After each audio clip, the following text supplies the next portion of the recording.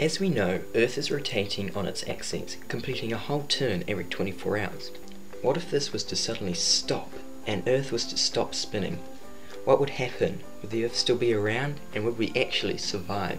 If the Earth was to suddenly stop rotating on its axis, everything would be moving at around 1,674 kilometers per hour. This is because we're spinning around space at a rotational velocity of 1,674 kilometers per hour. If Earth was to suddenly stop spinning, everything would obviously keep moving around at this speed until it hit something or began to slow down due to air resistance. Rocks, people, trees and buildings would be swept away as they're still moving at this large speed. The interesting thing to note though is that if you happen to be standing at either of the north or south poles, you're not going to feel much due to the speed at which Earth rotates at being lower at the poles.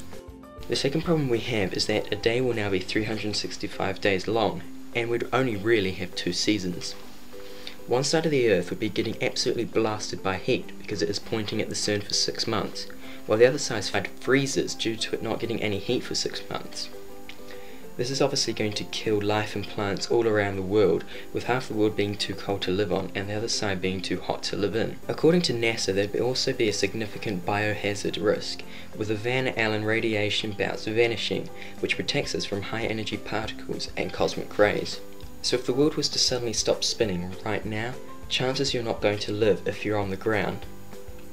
The ground below you would stop, but you'd keep flying away into the distance at around 1,674 kilometers per hour. Even if you did survive, you're going to have to face the 6-month cold and hot seasons, which will most likely, and unfortunately, kill you.